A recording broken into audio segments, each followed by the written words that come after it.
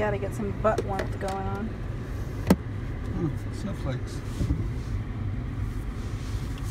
Yeah, that's nice and warm. Snowing? Is it snowing? Exactly. You saw that and you like get all excited and giddy. So no, for here this isn't snowing. This is just wind blowing around snowflakes. By now, I think everyone who watches my vlogs knows the way to the gym because I've recorded it so many times.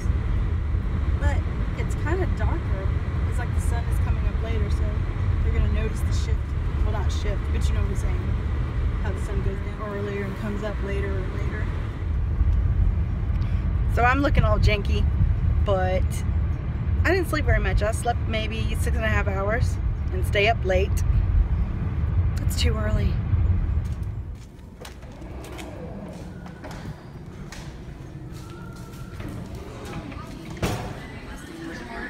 Morning.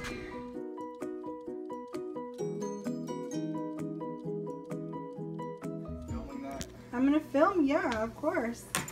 This is daily life, cleaning the kennel. Because you have a senior dog, and this is life. Now you gotta be prepared to clean up after them, because they can't help it. That's why we put in these floors. This is the resilient flooring I was telling you about. It can withstand being mopped daily multiple times.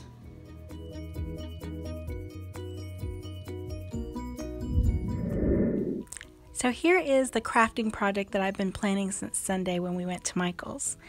I intended to buy a few more things for this wreath, but I decided to kind of keep it simple.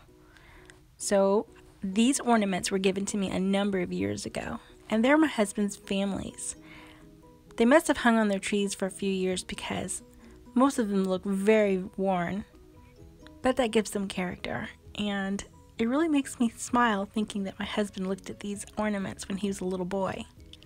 So, because I can't hang them on our tiny little tree, having them on this wreath really allows us to enjoy it. And refreshing the wreath allows us to add kind of our own story to it as well. Here I'm repairing some of the ornaments. The little loops on them, you know, are old and fraying, so I'm replacing them. The bows have twist ties on them. I'm just slipping the twist tie through the little loop and then attaching them with the twist tie so that there isn't that much stress on those loops. Now some of these ornaments are so old that they've got a few bits of damage, and this little monkey here, he's pretty bad off. So I decided to cut off the fraying bit of string and replace it, trimming the frayed parts and then using hot glue to put it back together so that we can enjoy it for years to come. So now that I've got it all secured, I'm going to add it to the wreath. But then I noticed that it's also missing the loop on top. So I cut a bit of the loop of the ornament that I plan to add later and made a new loop for it. These are the ornaments that I decided to add to our story, and they're super cute. I bought them at Michael's, and I'm going to put them on a bow, and I'm going to fix the bow, and it's going to be absolutely adorable. You'll see.